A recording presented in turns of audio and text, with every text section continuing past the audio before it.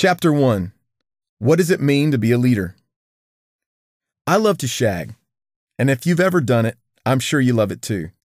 I once hired a guy onto our staff who had moved to South Carolina from the northeastern part of the United States.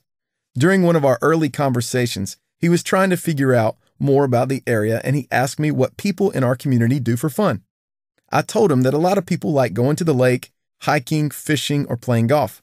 But then I said something that caused him to look at me like someone had punched him in the throat. And a lot of people around here love to go out in groups and shag. Silence. Dead silence. My new employee looked at me like I had lost my dang mind. So I felt the need to continue to explain how awesome shagging is. A lot of people in our church shag. His jaw dropped. I'm not that good of a shagger myself, I continued, but my wife took shagging lessons in college, and she's really good at it. At this point, he thought he'd agree to work for one of the most perverted pastors in the country. I should let you know that in South Carolina, our state tree is the palmetto, our state bird is the Carolina wren, and our state dance is called the shag, which after my conversation with my new staff member, I learned means something different in other parts of the world. This exchange with my staff member reminded me of something a friend had told me years ago. Words don't have meanings, people have meanings. So when we say certain words or phrases, they may mean something completely different to the person we're talking to than they do to us. Based on my 25 years as a leader, I think there's no word more often misunderstood than leadership.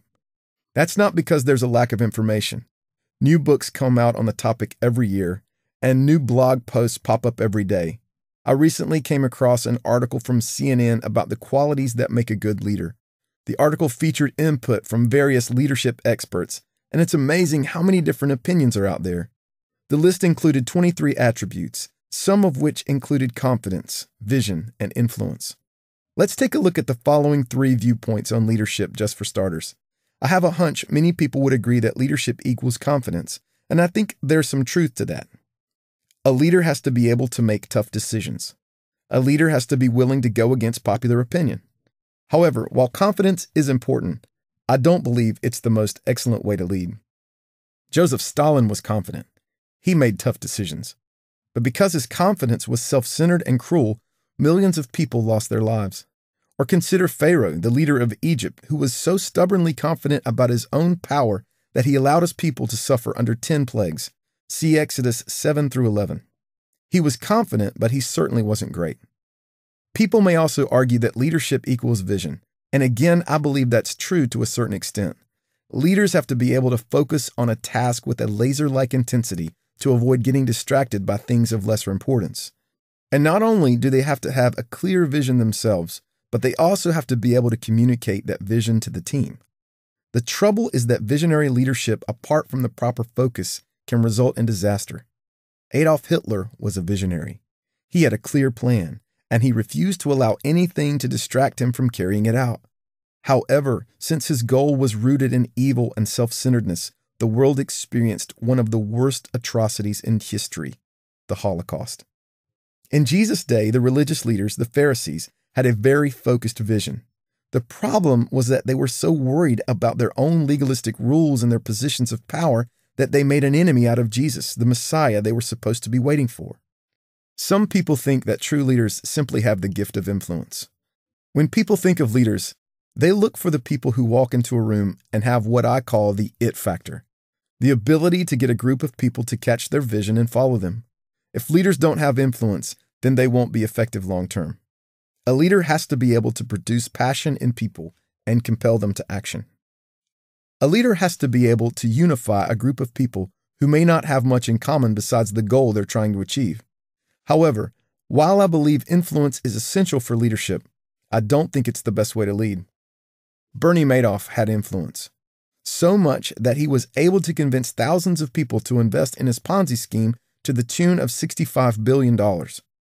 Until his world came crashing down in 2008, he was one of the most respected financial experts in the world. He was highly influential, but I have a hunch that no one today would call him a great leader. So if great leadership is not defined by confidence, vision, and influence, as most of the world would say, then what is the most excellent way to lead? It's simple. The most excellent way is leadership by love. A countercultural style of leadership. Hold on. Don't throw this book across the room. I know this sounds countercultural, maybe even a little touchy-feely, but I promise I won't ask you to sit in a yoga pose around a campfire while you share your deepest feelings with your team.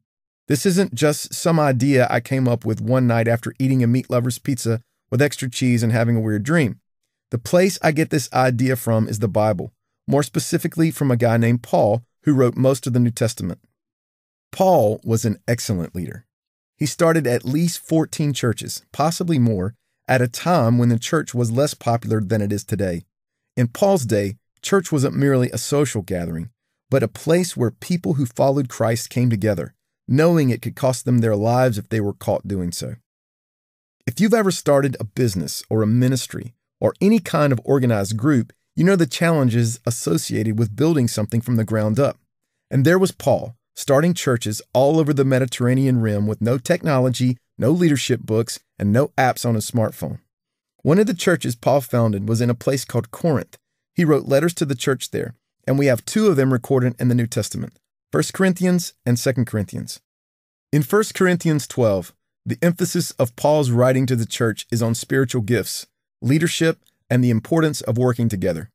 In 1 Corinthians 14, he continues this line of reasoning as he encourages leaders to sound a clear call for their followers. But right in the middle of these two chapters, we find 1 Corinthians 13. It's a short section, just 13 verses, tucked between these two leadership chapters.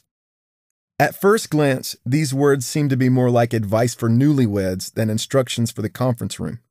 The 13th chapter of 1 Corinthians is, after all, commonly known as the love chapter. And if you've ever attended a Christian wedding ceremony, you've likely heard a verse or two quoted from it. For years, the placement of this chapter puzzled me. It seemed like Paul was writing about leadership, and then he paused and thought, maybe I should write something Christians can use in their wedding ceremonies one day. After he penned 1 Corinthians 13, he picked up the subject of leadership again and continued to talk about it in chapter 14. But the Bible wasn't originally separated by chapters and verses. Those were added later to help people find certain scripture passages. Once I had that realization, it hit me like a brick in the face. 1 Corinthians 13 is primarily a chapter on how to lead, not how to have a great marriage. In 1 Corinthians 12:31, Paul says, I will show you the most excellent way. The most excellent way to what? To be a great person? To be a great spouse? To be a great date? I don't believe so. Paul is continuing his discussion about leadership here. And when he says he's going to show you the most excellent way, I believe he's saying, I will show you the most excellent way to lead. I guarantee that the principles from 1 Corinthians 13 will help you become a better leader. It doesn't matter if you're a single mother trying to lead your family, a student organizing a group of people to fight for a cause, an entrepreneur trying to get a startup off the ground, a pastor trying to lead your church, or a CEO leading a business. If we practice leadership by love, we will become leaders other people actually want to follow. Let's take a look at the first few verses from this chapter through the lens of leadership. If I speak in the tongues of men or of angels, but do not have love, I am only a resounding gong or a clanging cymbal. If I have the gift of prophecy and can fathom all mysteries and all knowledge, and if I have a faith that can move mountains, but do not have love, I am nothing. If I give all I possess to the poor and give over my body to hardship that I may boast, but do not have love, I gain nothing. 1 Corinthians 13, 1-3. Make no mistake about it. Loving others is a really big deal. Not just in personal relationships, but also anytime there is a leader-follower relationship. Most people think love should be left out of the workplace and other leadership settings. But as this passage shows, love is more important than casting great vision, being extremely intelligent, or even working hard for a cause. The way we look at other people is important, and when we see them through the lens of love, our capacity to lead significantly increases. Learning from the best. Jesus was the most excellent leader who ever lived. He was once asked which of the commandments was the most important, and this was his response. Love the Lord your God with all your heart and with all your soul and with all your mind. This is the first and greatest commandment. And the second is like it. Love your neighbor as yourself. All the law and the prophets hang on these two commandments. Matthew 22:37 through 40. Love God, love others, he said.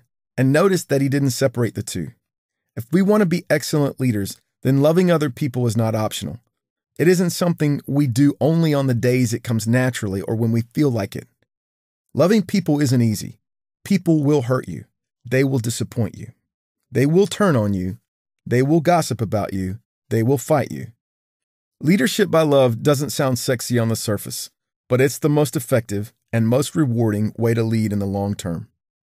When it comes down to it, people don't need a flashy leader who can quote inspirational lines or has the most carefully constructed vision statement or has the charisma to charm a bunch of followers. They need someone who cares enough about them to come alongside them and help them become the best version of themselves they can be. They need someone who guides them with patience and kindness, without insecurity or vanity. They need someone who helps them climb higher through grace and honesty, who takes bullets for mistakes, who gives the benefit of the doubt. They need someone who offers hope when others won't, who perseveres when others don't. In short, they need a leader who loves. Those who lead through love don't just change the culture they're in, they change the world. Summary statements. The most excellent way to lead is leadership by love. If we practice leadership by love, we will become leaders other people actually want to follow. Loving others is a big deal, not just in personal relationships, but also anytime there is a leader-follower relationship. Love is more important than casting great vision, being extremely intelligent, or even working hard for a cause.